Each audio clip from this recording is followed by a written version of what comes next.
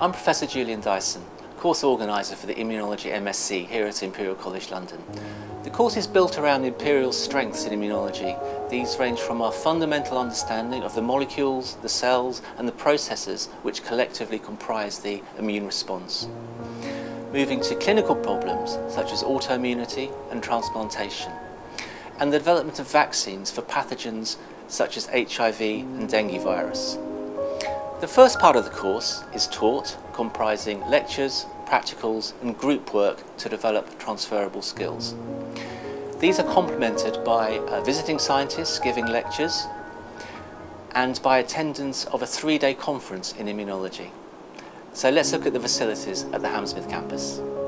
We have new, well-equipped teaching laboratories with a social area for postgraduate students.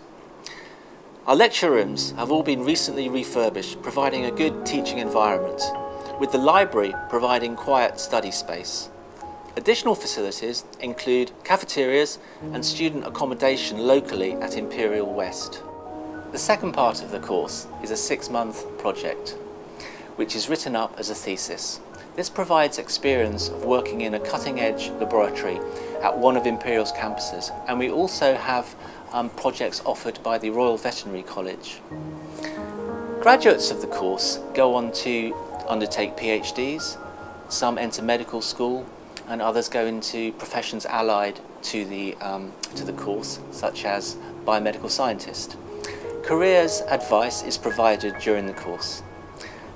If you have any questions, do get in touch.